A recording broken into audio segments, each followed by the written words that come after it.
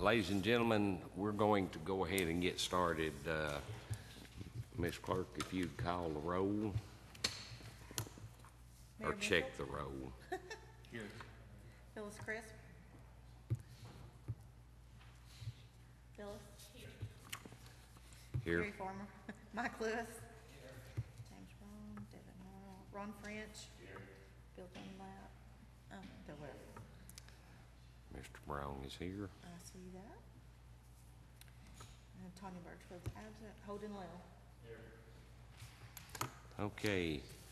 In the event of an emergency evacuation, an alarm will sound. Everyone should exit the building by way of the nearest stairwell in a safe and effective manner. If the nearest stairwell is blocked by smoke, use the other stairwell. Please do not use elevators. Once you've reached the main floor, follow the exit signs to exit the building. Quickly proceed away from the building. Please be mindful of others that are evacuating and of emergency vehicles. Does anyone wish to speak to items on the agenda? Seeing no hands, we'll go forward. Need a motion to approve the April 15th minutes. Ms. Crisp, and a second by Mr. Lewis. Any deletions or alterations? Seeing none or hearing none, all those in favor of accepting say aye. Opposed say nay. They are accepted. Now, discussion of our prescription drug plan. I'm going to recognize you initially, Mr. Stallions, and let you lead from there, please, sir. If you'll just hit your button. Actually, Ms. King noticed a sharp increase that we were on our drug plan spending.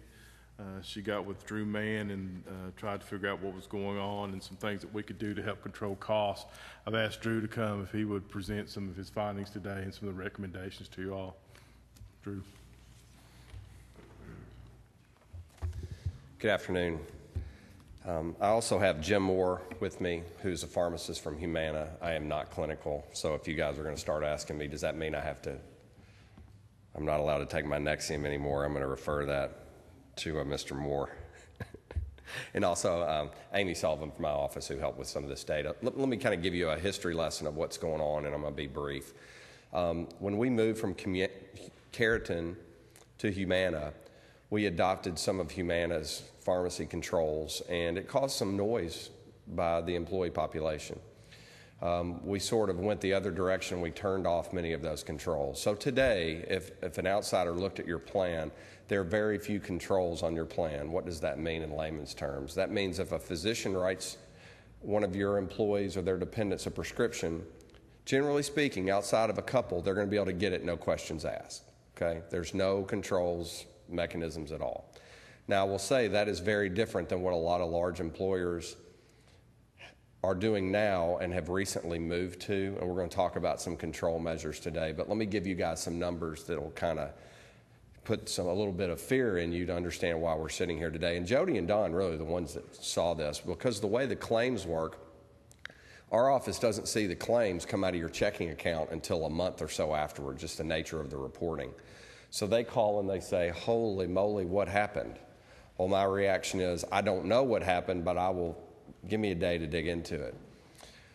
We had two members, and for the purpose of HIPAA, as well as just trying to it doesn't matter who they are, and you guys don't care, we don't care, it is what it is.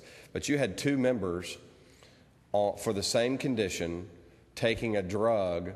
One of the members' drugs cost $29,000 a month, and the other member is a $23,000 a month drug that's also paired with an $8,000 a month drug. Now, this drug therapy is for a 3 to 6 month time, and it is for a condition that you hope will alleviate the need for a pretty large organ transplant, a liver transplant. So in one sense, you go, holy moly, what in the world are we taking a $29,000 drug for 6 months? Well, you know, if it's that or a $450,000 liver transplant and it works, and these new therapies, by the way, are working. And there is a tidal wave of specialty medications, are what these are called, coming down the pipe. They just are here. We've sort of known this day was coming, and we were sort of kind of buried our head in the sand a little bit. I'm not saying Blount County, I'm saying the entire industry. So, for example, on TV at night, you see Humira, you see Enbrel, and Enbrel's a $1,500 or more a month therapy. And so what are employers doing to control some of these costs? Well, number one is making sure that the member truly needs that drug and that they've tried other therapies. And I'm going to pick on the pharmaceutical companies for a minute. They are really good at marketing. And you have members, Blount, Knox, City of Knoxville, our largest employers we work with, all our employers, they're walking into the doctor's office and saying, hey, am I a candidate for Humira? Should I try that for my Crohn's? Or should I try that for my any of those diseases like colitis, those kinds of those what word am I looking for? Autoimmune, thank you. Yes, autoimmune drugs. And the thing is, the drug works. Many times you get somebody on a Humira, they may be on Humira theoretically for life, and that's a $5,000 or $6,000 a month spend. It can be. Okay, so it's just unbelievable. There's other drugs out there. Gleevec, I have clients on. So the point is, we need to have a strategy around what's going on with prescription drugs. And so what I wanted to do today was talk about some of those things that the committee should consider for a go-forward basis. There are two main types of controls. One of those is called prior authorization, and one of those is called step therapy. So let me describe prior authorization to you quickly. Prior authorization says, okay, Drew, I'm going to write you the prescription for Humira. Okay, so I go to Blount Discount and I go get my Humira. Phil at Blount Discount pulls it up and it says, in the computer, now the member has gone to the pharmacy that day hoping to get their prescription that day. And Phil says, hey, this thing says it's prior authorization required. You need to call 1-800-HUMANA or Blue Cross. And everybody's dealing with this. It's not just the Humanas of the world. So I'm going to use Humana, but in a generic sense to tell you this is what's going on in the industry. So the member calls into 1-800-HUMANA, and they said, hey, who's your physician that wrote the script? We need to reach out to the physician and make sure you meet this medical criteria.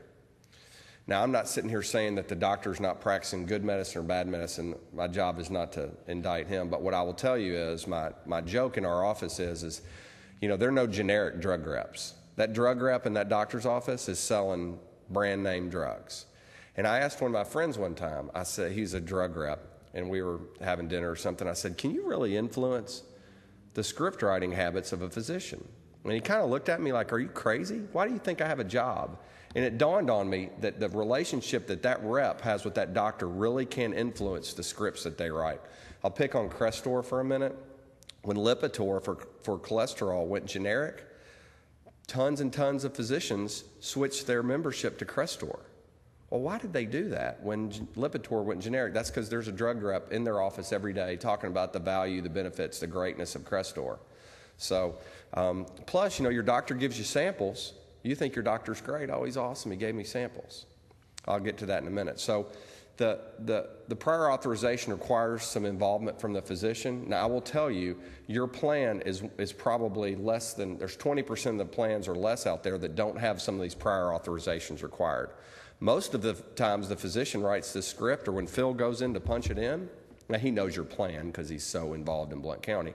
But if you went to Walgreens in Knoxville, and you're dealing with a new person every time you walk in that place. You type in a Humira prescription for the first time, and it goes through day one, that pharmacy tech's going to be surprised. Does that make sense? They're used to seeing red light, no prior authorization required.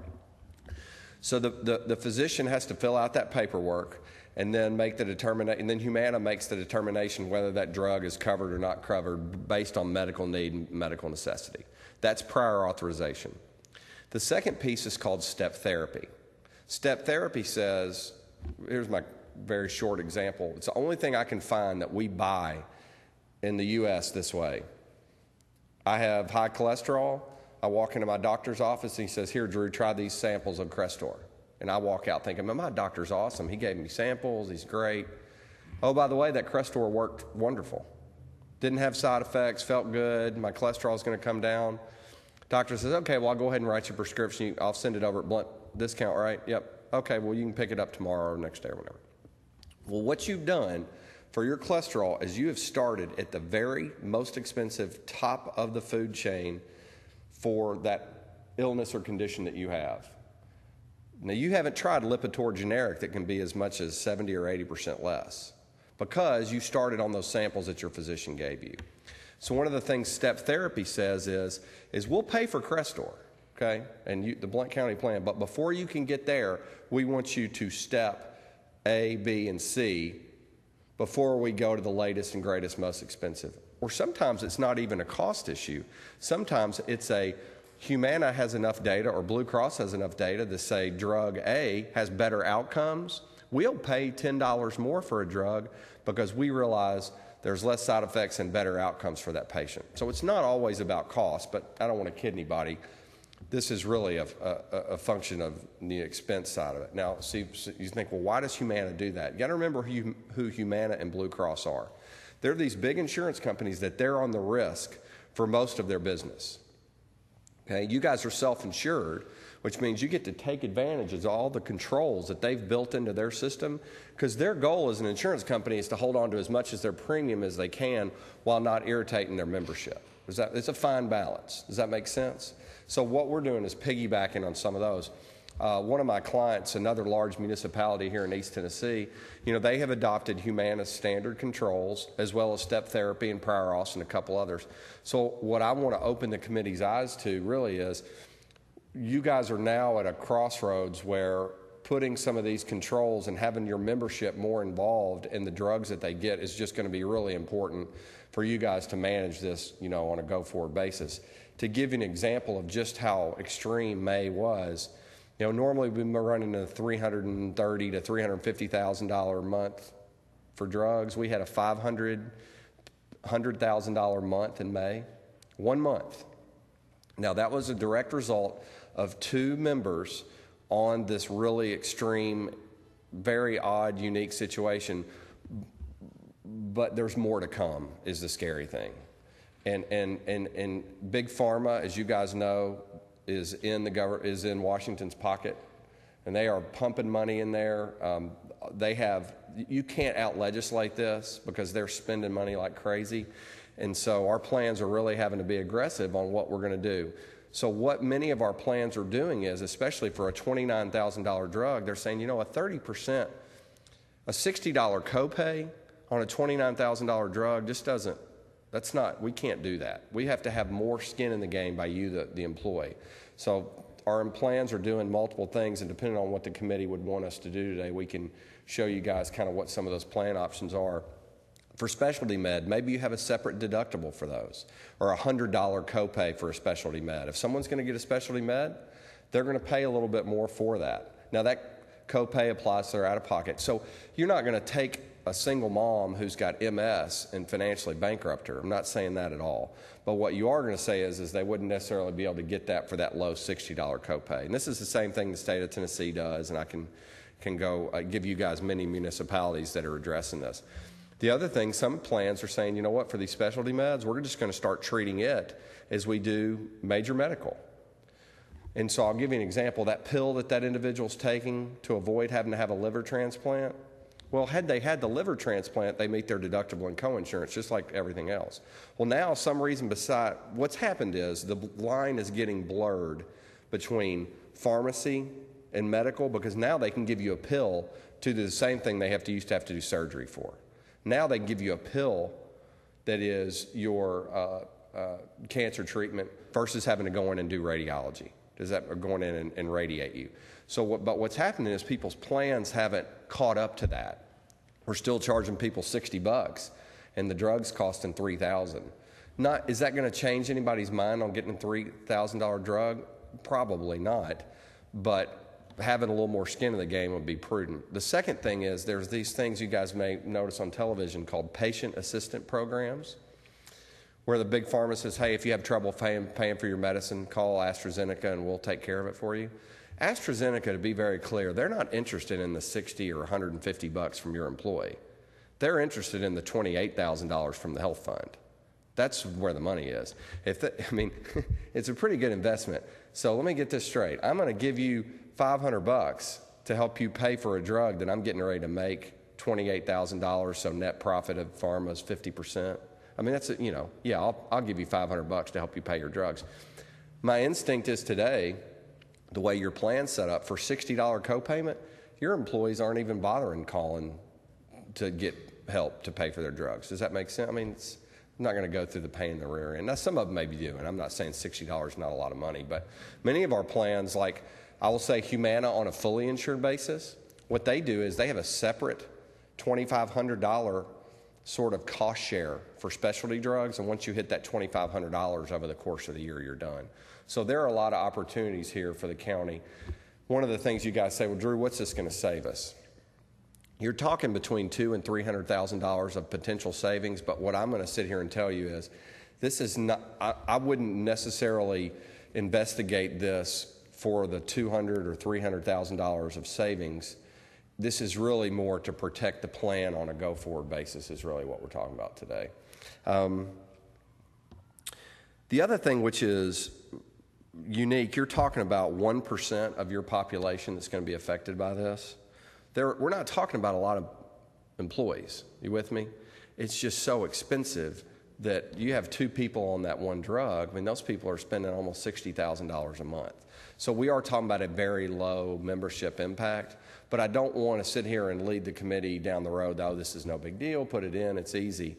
The first year, there's some pushback and there's some noise, and it's important that you guys understand that. But you are actually in the minority today because other plans are adopting these controls and have had them. And we tried it 5 years ago, but at the time the climate was different, and leadership at the time said, hey, turn those things off. I'm tired of getting phone calls. So, any questions that I can answer for you guys? I tried to hit it at a high level. I'll be happy, or if there's clinical information, Jim would be happy to go through that as well. Ladies and gentlemen, if you would please, if you will simply hit the button in front of you, it's turned on to where when you hit your button, it will immediately turn your microphone on. If you would please just hit it, and I'll try to recognize you as you hit your buttons. Ms. Birchfield? On the specialty meds, is it the price that's going to put them there? How are you going to decide what becomes the specialty? Yeah, there's actually an identifier. There is an identifier whether a drug is specialty or not. And we would, because Humana is paying our pharmacy claims for us, we adopt Humana's what is their specialty list. So we take their brain power of what they have determined to be specialty. Now, does cost determine specialty? Not 100% of the time, but let me say this, most of the specialty drugs are very expensive. But there are very expensive drugs that are not on the specialty list also. Jim, can you think of a drug that's expensive that may not be on the specialty list? Yeah, Nuvigil, Provigil. And what are those for treatment of? Usually they're stimulants. Okay. Or, narcolepsy. Oh, that's right. There's a drug out there that's being prescribed right now for folks that are shift workers that want to be able to work late. And it's really designed for narcolepsy. But what happens is if you're a shift worker, you can get that Provigil or Nuvigil, and it's quite expensive. Is it roughly like $1,000 a month? At least 1,000. Yeah. So that's a drug that is very unique. It's for narcolepsy. It's being used for something else. Now, I will say this. If we adopt these controls, that Nuvigil or Provigil would either end up in the step therapy or the prior authorization category. Does that make sense? Yes. Did I answer your question? Yes. Okay. You say there's like 2%, and Yeah, you gave us the high price. On the specialty list, how much more of a percentage do we go up? Okay, let me, and I may have said a couple numbers wrong. I'm going to restate these numbers because I think we're on the same page, okay? Okay. The member impact of adding prior authorization to all current specialty drugs, we went back and pulled everybody who's on a specialty drug today, would be 36 members. That's 1% roughly of the, I mean, it's a small number, okay? The second number that I didn't say that I needed to say. If we put in Humana's step therapy and prior authorizations, that's 13.5% or 479 members. Okay, so specialty is different than the prior auth and step therapy that I talked about. Specialty is sort of its own little world. And we would adopt Humana's specialty list. And I will say this, Humana's specialty list is different than Aetna's, is different than United Healthcare's, is different than Cigna's, is different from Blue Cross's. So let me rephrase and make sure Okay. I got it. There are 479 of our employees that would qualify are taking medicine that are on the specialty list, or am I just totally hearing No, it wrong? I said it. No, let's be real clear. Okay. 36 are on specialty. Okay. Okay. The 479 is those folks, when I use the example of you needed to use step therapy. Okay. You started at Crestor instead of starting at the most expensive. And we have the opportunity, and this is going to be working with the committee and working with Humana, of grandfathering certain folks who are on a drug. My personal example is we have 12 employees at Trinity, and we move insurance quite a bit because if it's cheaper, it's a commodity. You know, we're insured. You just buy it and tell everybody. And I get new cards every 2 years. My wife gets mad at me, and she has a pretty serious condition. I know what it's like to go home and tell your spouse, hey, you can't take this medicine you've taken for 10 years. And we had that exact thing happen in our house. She was on A. The carrier said, we don't pay for A, we only pay for B. Her doctor wouldn't fill the paperwork out. Because I will tell you, the physicians are getting worn out with this. And part of it, I blame her doctor. There's multiple, but now she's on A now, and it worked out fine. But I had to have it was not fun coming home and telling your bride to change meds. So I truly understand how personal this is for folks. So there's different options the committee has in terms of grandfathering or those kinds of things. Did I answer your question? Yes, sir. Awesome. Mr. French? Thank you, Mr. Chairman. Drew, I'm assuming, and I don't like to use that word, but step therapy is not just resigned to drug versus drug, but it's also the strength of the dosage, the strength. In other words, and I'm just basing it on Sure. on some of the things where one of the drugs that I take is, you know, we started out at a certain strength and then we moved up and then we moved on up again. Yep. Which we finally got the right dosage. Right. Would step therapy include? I'm gonna ask the pharmacist on that one because I do not Okay. know. Jim, do you know the answer to that one? Yeah, please do, if that's okay, Mr. Chairman. Yes, sir. Yes, probably you're talking about quantity limits.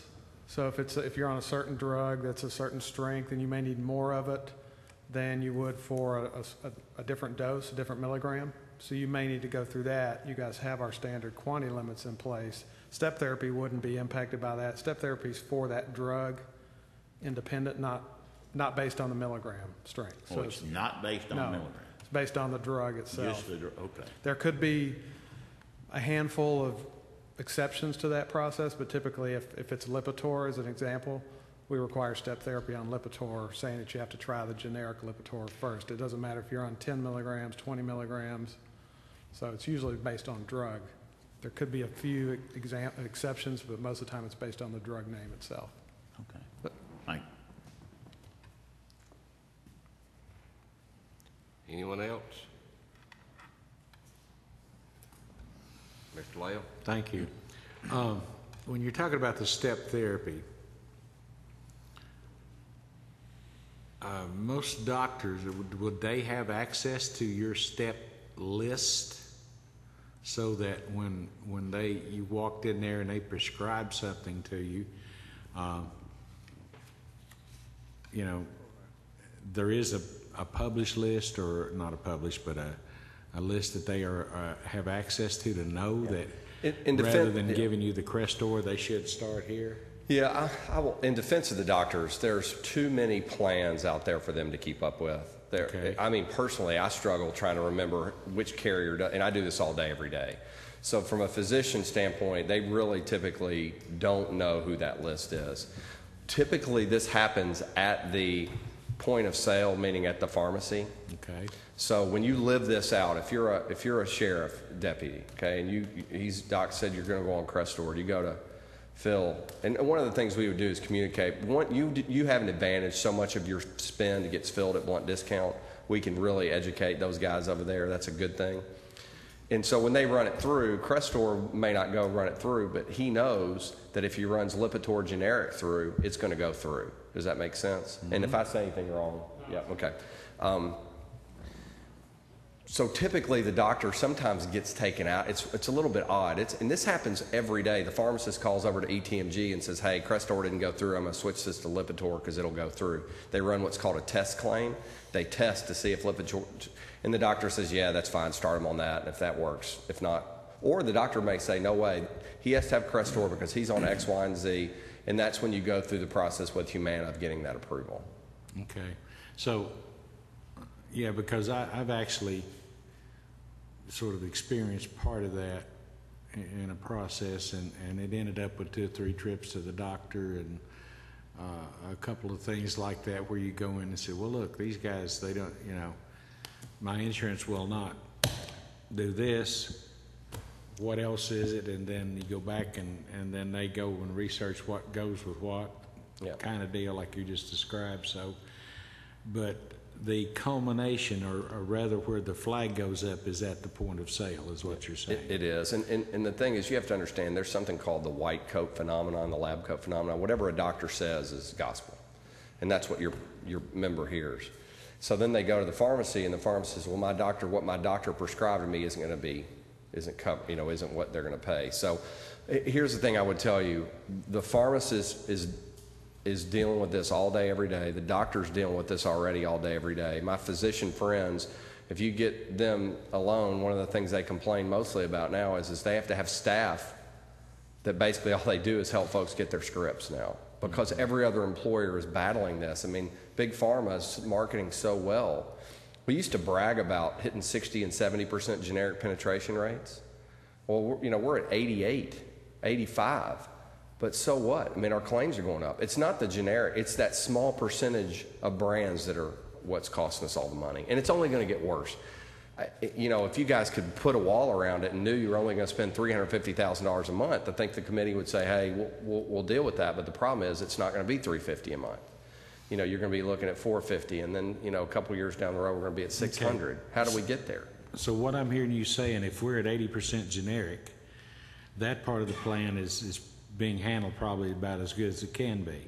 Absolutely. So I'm interpreting from what you're saying that we need to develop a separate protocol, so to speak, for those specialty drugs, because what is being done now is in pretty good shape.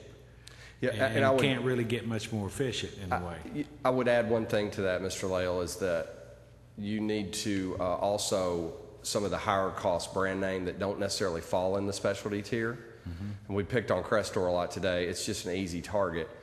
And so making sure that our membership starts off with Lipitor generic and works their way up, rather than what we're doing today is starting at the top. And if Crestor doesn't work, then we're working our way down. And the reason why that is because Big Pharma is marketing to the doctor, marketing to your member. And they're good at it. I mean, they spend more money than Coke and Pepsi do. Okay, thank you. Mr. Lewis? Drew, I guess there's some bright spot in that if you start looking at things like Nexium that are now going to start to be over the counter. And so that cost would actually, I guess, for us go down. And I don't know how many folks we have on that, but good news is a lot less than we did 5 years ago, but so yeah, especially now. So on the prior authorization, the step therapy, is it you're saying it's one or the other? No, those are a la carte. So you can buy, I have clients who have step therapy, have clients who have prior auth. They have their standard prior auth step therapy language. There may be a drug that we determine. You got to be careful when you start going line by line, drug by drug, because the drug phone book is gigantic. But there are certain things that we may determine that in this population that you have that we don't want to do a step therapy on Crestor. Okay, we want to just leave that one alone. So, but my recommendation would be that really, I mean, we've hired Humana, they're doing a good job, is to adopt their standard language, maybe a couple offsets here and there, but I'm not clinical, and so I have to trust the folks that are clinical. Now I can, and you don't want to tell the doctors how to prescribe medicine, to do medicine. That's not the job. We just want there to be more controls in the cost of the plan. And so you can do prior authorization and step therapy in the same. Absolutely, most people do. Yes, okay. Sir. Which was my other question. What is the majority of companies, larger companies out there like us? What's the current? Jim, we talked the other day. Wouldn't you say probably less than 20% of the companies don't have these controls? Yeah. Yeah. So 80% have these controls. So when I mentioned that you're in the minority, that was what I was referencing. Okay. Thank you. looking around, I see a clear board, so I will sort of consult with you, Mr. Mann, when I get your attention back. Sorry. And with Mr. Staggins. In line with the fact that we do not have before us tonight Humana's protocol, I will ask you to please get a copy of that protocol, forward it to Mr. Staggins and Ms. King, and when it is received, if it's all right with this body, I will schedule another meeting for us to deal with this, because the numbers that you have quoted, this isn't something that we can let rock on for several months. Is that agreeable by unanimous consent with this body? I see every head shaking. If there is a no, please tell me no. I hear no no's. Mr. Mann, is that all right with you? Yes, sir. Time out.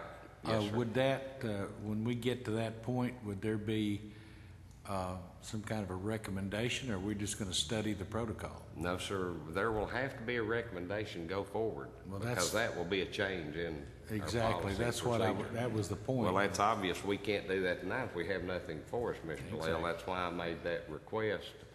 And like I say, with unanimous consent, we don't have a motion, we don't have anything to act on, and I'll just make that request. When it's forwarded, we'll schedule another meeting, go from there. Is that good with this body?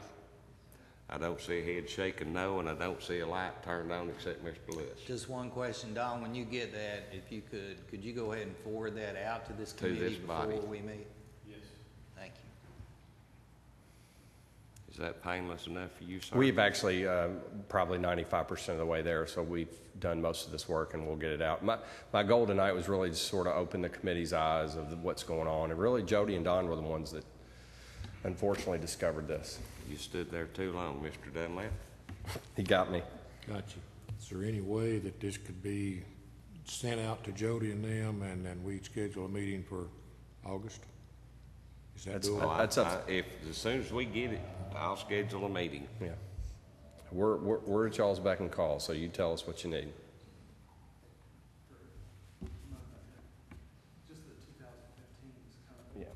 The one little hiccup in this is a timing issue.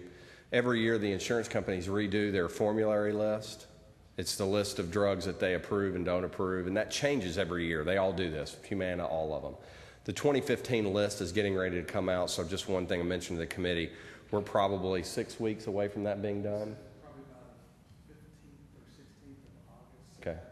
But I will bring you the recommendation, I'll bring you the impact, I'll bring you those things, but just understand that a few of those drugs can end up moving from column A to B based on the new list. Okay. Thank you, sir. We'll move forward. There isn't any action actually be taken other than the request that's been put forward. Mr. Staggins, move on to item 4. I think as everybody knows, we've been for quite some time, and a lot of work has gone into finding a payroll and HR system for the county. What we're on now dates back to 1985. Bill Ronner with the Sheriff's Department has been kind enough to kind of head that project up. Bill is here tonight to give this committee just a brief overview. I know some of y'all, probably all of y'all have seen the presentation, but we would like to get that in front of this committee. And if it's okay with the chairman, I'd like Bill to come up and just give a quick rundown and see if the committee has any questions. Thank you, sir. If you will, approach. Thank you for the opportunity to be here, Mr. Chairman and commissioners and other members of the committee. I think you've all had an opportunity to see the presentation, so it's not my intent to go through that again, but I did want to make myself available if you have any questions about the project.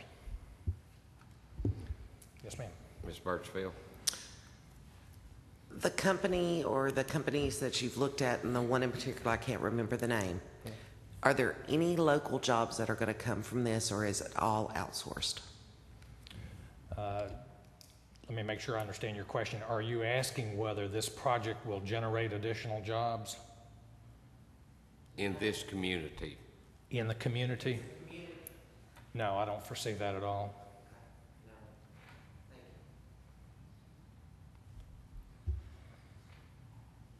Anyone else? Mr. Lyle. Yeah, thank you. A couple of things. I've heard the presentations and I'm aware of the concept and really share the enthusiasm a lot of people have said about it, because I see some potentially good possibilities that could come out of a program like this. If you could share with me how exactly the data is going to be collected. I'm talking about what kind of apparatus is going to be utilized to collect the time, do whatever. As I've been thinking and doing some checking around on this process, if you sit down and looked at the hundreds of different job descriptions we've got in this county, I mean, and then you add to that their different payroll requirements, that being the insurance deductions, all the different possibilities. I mean, we come up with thousands of variations, you know, and one employee could have as many as 15 or 20 variations. It's going to be worse than that last election where you couldn't figure out if you voted in the city, out of the city, whatever. That thing was crazy, and that was just 6, I think, was the max. So share with me how you're going to collect that. Okay. And I may have another specific question or two after this, but I want you to think of the data that is relevant to this discussion in 4 categories. One is the employee-specific data.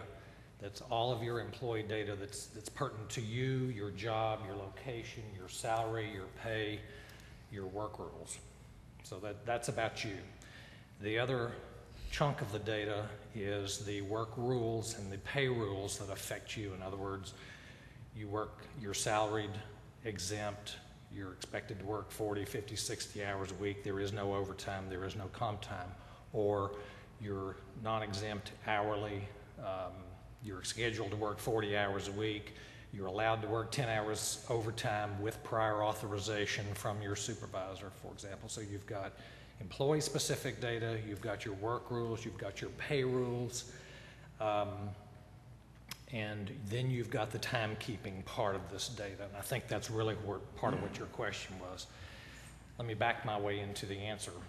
Most of the employees will not be asked or expected to enter their time or the time not worked, any exceptions to their work schedule, on any kind of a daily or weekly or monthly basis. They will enter their schedule, or their supervisor will enter their schedule, and the system will operate on a default basis. They will get paid according to the schedule that's been entered into the system, unless some exception has been entered. In other words, I call in sick, and so I get a day of sick pay instead of a day of regular pay. That will affect the majority of the employees.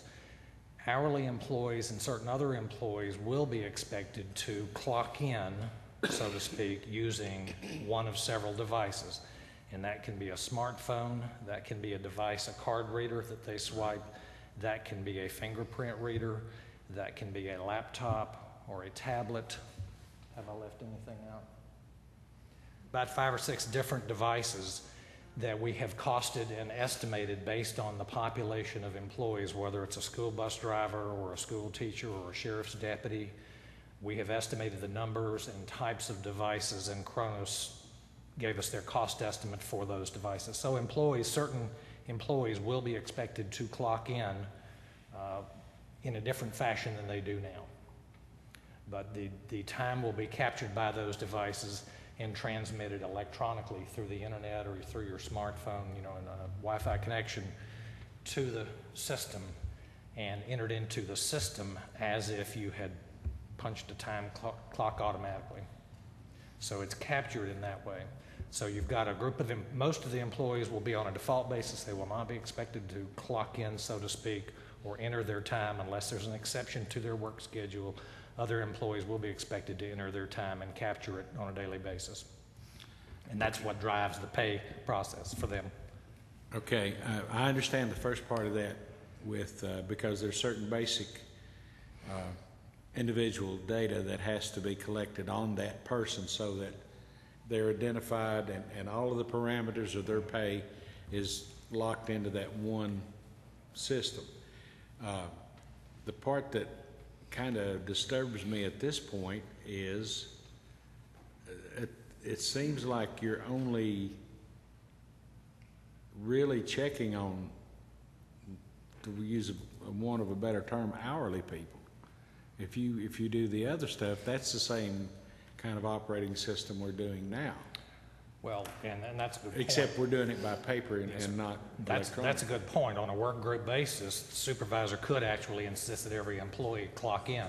If you've got a highly compensated, salaried exempt employee, they might get a little bit annoyed at being asked to clock in like an hourly employee might be asked to do. Yeah. But you can set the system up to do that.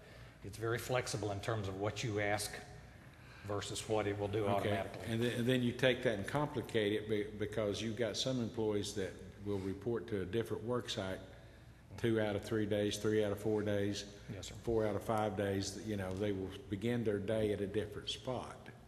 So is that... Well, and they don't have to clock in in the morning necessarily. They can clock in later on. But somebody has to approve that. Okay, so those are the work rules and pay rules. So under the work rules, the individual departments who establish the work rules will have to develop a policy on that, and that will define and determine exemptions, that will define and determine, again, for want of a better word, classified hourly, whatever, on that, and that will, who manages that data? Some of that's already defined by employee handbooks, departmental rules, policies and procedures that are already in place. But I certainly do anticipate that we'll have to develop some new policies and procedures to cover some of this stuff that we don't know exactly at this moment how it will work. Well, I'd gone to talk to Troy today, and I'm not going to say that. Anyway, because when you deal with the education system, which is 1,400 and some employees, you've got not only that, but you've got the complications of contract rules. You've got a whole new set of possibilities and variances that could come out of that. And I'm asking you, are you confident that this system can handle that kind of variation? Should let's say the school board fully endorse this and say, we're going to have a system by which we're checking on each of our employees every day, whether there have no exempt employees, et cetera, or down to we're only going to check on hourly, whatever they decide their parameters are. And by the way, it's my understanding each department will be able to determine that policy individually, correct? I think so. Okay. Yeah, and the system, let me assure you, I have complete confidence the system can handle whatever we ask for it to do. And then I guess maybe I should ask someone else, maybe Randy, if that happens, and let's say Bill has a different idea of what he wants from it, or Jimbo does, or the Troy and the school board, or they have different ideas from that, how will that impact payroll? I mean, because ultimately, it's kind of like once you establish this, if payroll does it, everybody's going to have to do pretty close to that, you know, what they say on that, right? Or else it's going to be a jumbled mess. I anticipate several things. One is that the system can handle anything we ask it to do. I anticipate the development of new policies and procedures through the implementation process as these issues bubble up and become visible to us. I do anticipate that there will be changes in the way people behave and the way people capture their time. I do anticipate there will be some people who will be annoyed by the new changes and the process changes.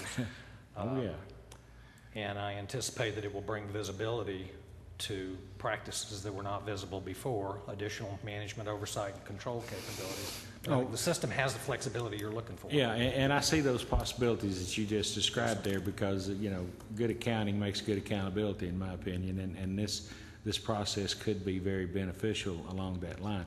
I'm just concerned that there's so many different aspects to different departments that it would become maybe extremely difficult for those departments. I mean, well, that's part of the implementation process, is to on a department-by-department basis, identify, document, and load the business rules that drive that department's behaviors and operations. So the system is flexible enough to handle all those different business rules and pay rules so that the school's operations are not disrupted, the sheriff's operations are not disrupted. I think there's certainly value in streamlining and making certain processes common across the system. There we go. To the extent you can without disrupting operations by forcing the same process on everybody. Because what works for the sheriff's office is not going to work for a school bus driver. Oh, no. There's totally different job descriptions and responsibilities and so forth. And it's been my, and I'll use Ron's word, assumption from what we've heard that most of the departments are on board with this, okay? I think that's fair. I'm sorry? I think that's a fair statement. Okay, but when I get ready to vote on that thing, you know, I would feel more comfortable. And I'm not looking in an anti-mode at all. Please don't misunderstand that. I would be more comfortable if I had something where the school board said, okay, this is the policy that we're going to develop so that Troy can have this or whatever. There'd be a definitive, of course, the sheriff's sitting here, he can nod his head or do whatever at this point, but, you know, members of the school board are not here. And I'd like to see the departments in some way indicate to us that, because that's a lot of money we're getting ready to expend, and if it's, the process I think is worth it, but I'd just like to see that, you know, they step up and say, and I've talked to Don just, you know, and he, you know, Don's excited about it and so forth, but still, every department I would like to see them in some way make a definitive statement to the commission, and more than likely, as this thing comes up for a vote, that would increase the chances of it become, you know, adopted. So. Well, I can't speak for the school board, but the departments that are impacted by this have been part of the process. So. Well, see, that's me. I can't speak for any of them. Yes, sir. And we, you know, but I'm sort of, and Ron can neither nod or shake his head on this, and Mike, but and Gary, if he cared to, but. You know, it makes it a lot easier when it comes before the full commission for an expenditure of funds that we feel like that the people, and Tanya, sorry, that, okay, this is what it is and this is what we really want, you know, and that way we feel comfortable and confident in going ahead with it. So, and I'll hush. Thank you. I appreciate the suggestion. I'll talk to Mr. Vineyard about that when we get through. Great, thank you. Ms. Chris? I had went down, as several other, I think, office holders and department heads, and listened to the different companies give their qualifications, and some of the big questions were, how about the sheriff's office? How about fire departments? Because fire is considered even different than what the sheriff's office is. Not all of the companies could handle that. They didn't have that software, couldn't manage that. Kronos has several businesses that they already have in place that they are handling situations like the sheriff's office and fire departments and things like that are set out there that is a lot different than what my department would be. Oh, yeah. And Time out. Sheriff? oh, I'm sorry. I'll yield to Commissioner Hughes. I really just wanted to say that I understand what she's saying, and the point is that we are looking at such a diversity across the board, and to pull all this together and make it effective and do what we're talking about it doing, we're going to have those items in place. And that was going to lead to a question is, how long do you anticipate the basic data gathering and so forth to bring this up to speed where you can flip the switch and go to work with it? And at a minimum, 9 months. I think you'll be doing great to get all that done. 9-month implementation. Okay, thank you. Yes, sir. Sheriff. Didn't see you. I was looking. Phyllis is much better to look at you. I appreciate the questions you asked, because that was My concern also, because the deputies do, you might get called out in the middle of the night, might have to stay over to work a wreck, and things of that nature. But Bill and his team has done an excellent job on this and answering those questions and addressing each office that I know of about the unique things that might happen. So thank you for that. The mayor, correct me if I'm wrong, we had an office holders meeting, and the office holders all agreed that this was the best route for to fix a problem, a future potential disaster, and a cost savings at the same time. So I'm not speaking for the office holders, I'm speaking for myself. But we were at a meeting, and you made some good points that we were concerned with, but they addressed those points. Mr. Dunlap? I feel strongly this is like Jimbo, that this is going to be a benefit to the county. A couple of things I want to make sure that's going to be positive for the highway department. We were told several years ago by the Department of Labor that we had to work 8 hours, 10 hours. We can't bring our people in to clock out for lunch. Is that going to be a problem in this program? Clocking out for lunch? No, we're working 8 to 10. Is that going to show overtime? Yes. It will. You'll be able to write the business rules and load employee schedules in such a fashion so that an employee who's scheduled to work 8 hours a day will only be allowed to work 8 hours a day unless their supervisor goes in and authorizes overtime. Okay. You can set windows of opportunity so that employees cannot clock in too early and generate unauthorized overtime. For example, if somebody wanted to clock in at 7:30, you can set it so that they cannot clock in, so to speak, until 10 till 8. And you can limit the number of hours they're going to get paid, and it will flag to the supervisor that if somebody actually worked overtime, the supervisor will get an alert to let them know of that so they can manage that more tightly. What we got going right now is we got a 10-minute break. If they clock in, say at 20 after, 19 after, something like that, it's going to drop them to the 7:30, 6:30. If they drop in at 15 after, clock in at 15 after, it's going to kick them back up. So it does not allow them now to clock in before that 20-minute breakover where it kicks them down to 6:30. And I believe the system has the flexibility to write those rules. Okay. There's a word for it, and it's escaping me, Ginger and Susan, but I'm calling it little windows of opportunity or windows of denial. There's another phrase for it that's more descriptive. But. Okay, we're different on pay schedule than what the rest of the departments are. We're bi-weekly. Yes. Everybody else, I believe, is 1st and 15th and 30th, something like that.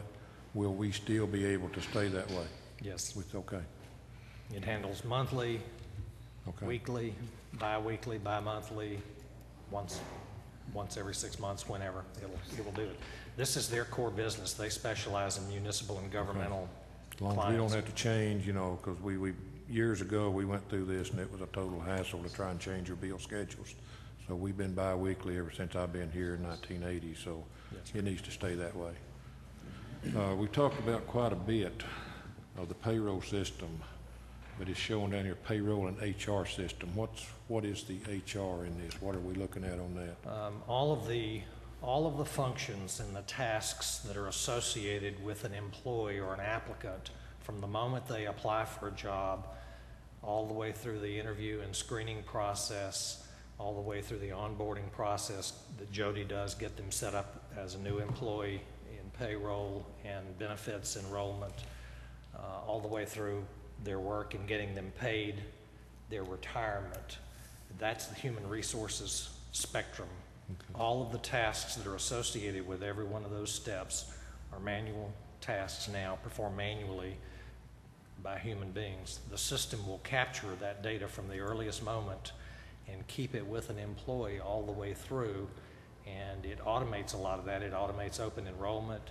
It has an employee self-service portal so that every employee will be able to log into the system, change a beneficiary designation on life insurance, add a dependent if they have a child, take a dependent away if they get divorced,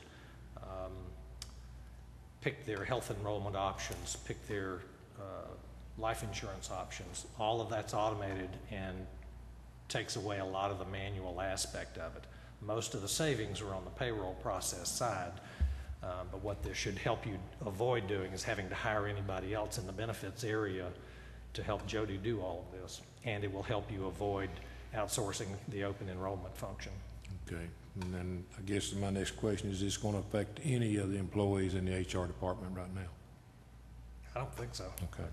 There aren't but 3 or 4 of you. Yes, sir. No, I don't foresee any decrease in employment in that group. Yes, sir.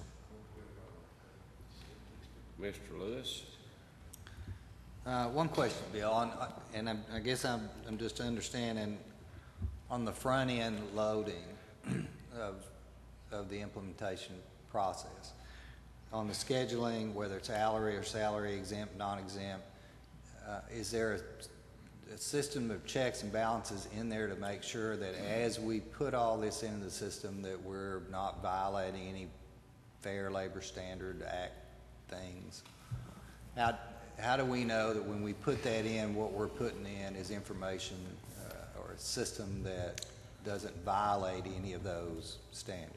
I'm confident the system has that capability, but I'd like to double check with David Herndon, the account executive for Courthouse, on that particular question.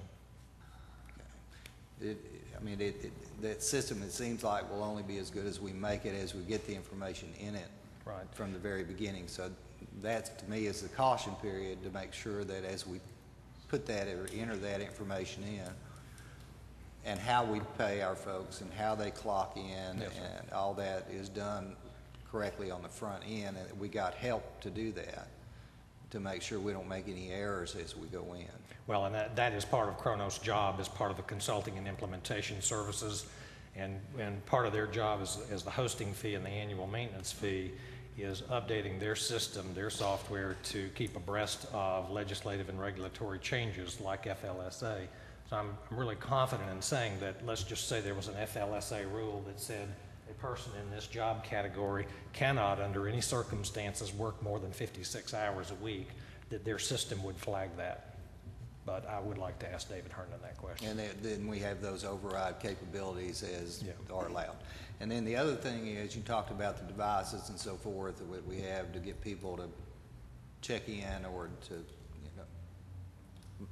monitor how, as people come in and out, and lunches, as Bill was saying. Is part of the contract with Kronos, because obviously any of those devices don't last forever.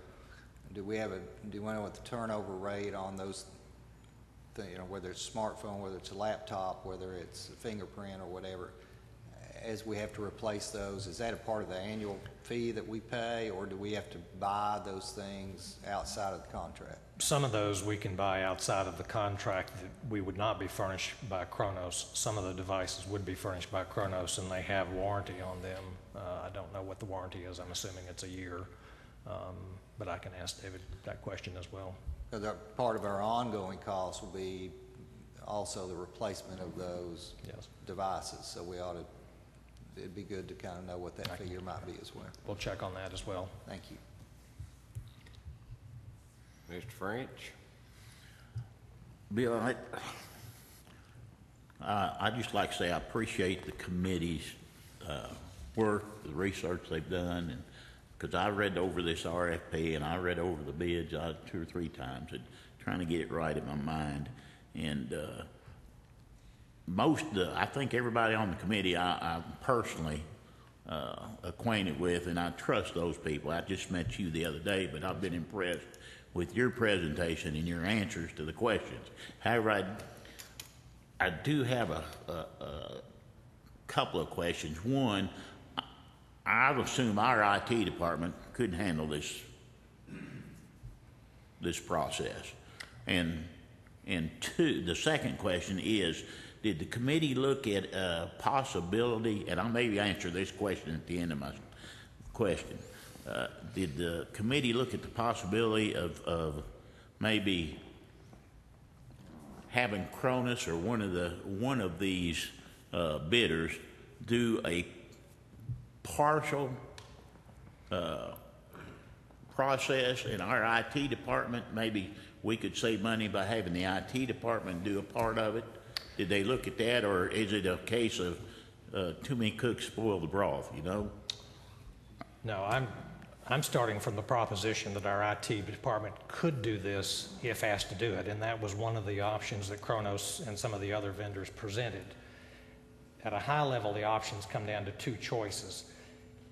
Their system, their computers, servers, hardware, their support, their security, their failover and redundancy capability with servers in different locations in case one fails.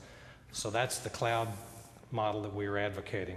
The other alternative is basically we buy licenses for their software, which is part of the first option, and we run the software on our computers and our servers, which means that we are responsible for buying and maintaining those servers. We're responsible for server security.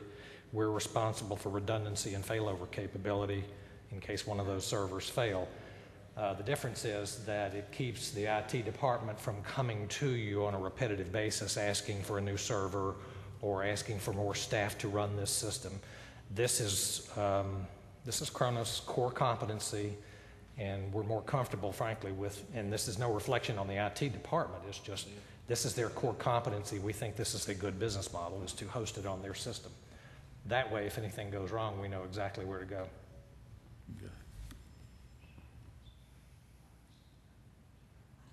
Okay, any other statements or questions? Just one. Mr. Holden asked for confirmation from the office holders, what I've heard and what I've seen during these explanations and all this you've given us. The highway department is in support of this. So thank you. Throw us in the group, Holden. Yeah. If I may, Mr. Chairman, the confirmation, that's fine. I think that probably other members of the commission need to hear that also, Bill. And like I said, the current commission pretty much likes to go along with things that are good for the future, you know, within what reason that they can. This is something that's within a doable range, and I think it just, you know, they just need to understand that this is something that the departments are informed of, have explored, and have found it to be within their parameters to do, because, you know, each one of them have a different set of, finances, et cetera, and so forth, and needs of their personnel that needs to go in there. It's going to take a complete unification of effort among all the people to get all that basic data loaded, because that's not a small task at all with given the variances. And that's what has concerned me the most, is that will those all be collected? Because I know what it was when I had my own school. If I looked out just across my staff, if there were 20 people on that staff, there were 20 entirely different sets of variances that had to be accounted for. And then you multiply that across the entire county employees. It's no wonder Jody growls at me every once in a while when I come by. That's why the implementation is expected to take 9 months instead of 9 days. Yeah. Well, I started to say, if you promised anything less than that, I'd think you were really flim-flamming, because that's actually pretty ambitious, but that's our objective. Yeah, because that's a lot of data entry right there. It sure is. Mr. Lewis? Just dealing with all that in mind, just wanted to thank you for volunteering your time and effort, and thank the committee for all the work they've done, and the office holders for all the time they put in as well. Yeah, I appreciate that, and the members of the team appreciate that, because I certainly did not do this by myself. I'm the one standing up here fielding the questions, but the team is the one that really has done the work, and I appreciate their help. Mr. Dunlap? One more comment, Mr. Chairman, I'll shut up. But a lot of us in here remember the old office holders that was here years ago. It was my department, my office. Don't mess with me. Don't come over here and ask me anything. The group that I'm seeing here, and I'm going to throw commission into this too, we want things better when we leave than what we started with. And I admire these office holders. I admire these commissioners for taking that stand and making things better. Thank you. I see no other lights, so I'll make my comment now. I'll put in layman's terms what Mr. Lale is actually beating around the bush to say is it would be well appreciated by the county commission if the department heads showed their support for it when it comes before them to be voted on. Message received. Thank you, Mr. Ronner. Thank you. I see no other lights. I'm sorry, Mr. Mayor. Before we leave this, we've heard the presentation by Bill, and we've heard the long version and tonight the short version. I just thought it would be a great gesture on our part if this left the HR committee with a recommendation. It came out of the budget committee with a recommendation to the commission. It's now been presented to the HR committee. Is that something we would like to do, is come out and send that back to the commission with a recommendation, approval or a recommendation from the HR committee? We can stand for a motion. We really don't have it in front of us to actually vote on anything, but if you want to make a motion that the HR committee endorses movement, however you want to word it, Mr. Mayor, if you'll make the motion, I'm sure you're going to get a second, and we'll try to get it written down properly. Thank you, Mr. Chair. I'd like to make a motion that we send this back to the full commission with an endorsement from the HR committee. Do I have a second? Okay, I have a second from the sheriff. Do I have any questions, comments? Seeing none, since this is going to go to the full commission, would you please do a roll call?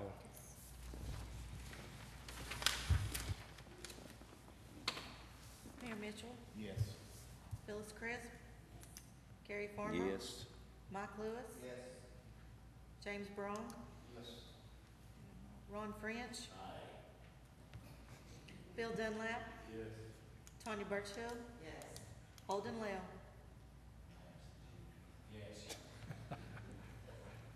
All in favor? And this will be forwarded as information, if that's all right with the members of this committee. Thank you all very much. Mr.